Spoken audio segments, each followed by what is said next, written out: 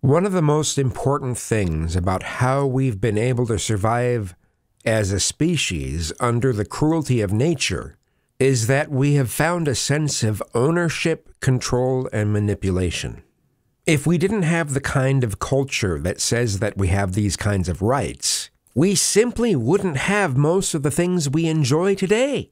We'd be living in huts or some other similar type of constructs.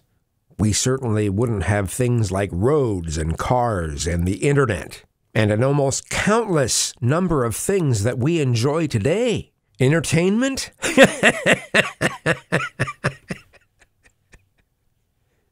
Now, I suppose there's an argument of whether or not we should have the right to enjoy those things.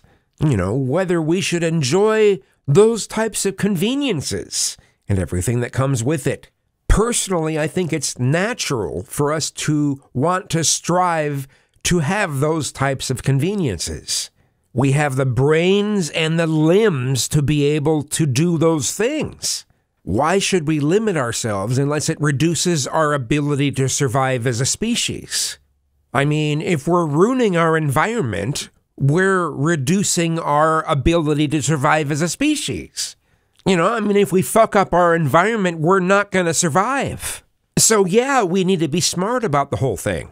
And so the question comes into place, do we want to push the notion that carrying on your genes is the most important thing? Or do we want to push the notion that how we as individuals affect society is the most important thing?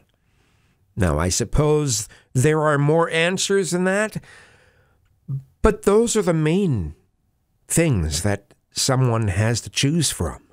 And these concepts clash in incredible ways. Are we going to head more towards nature, or are we going to head more towards transhumanism? Artificial intelligence is going to play a big role in how we answer those questions. It's going to be interesting to watch.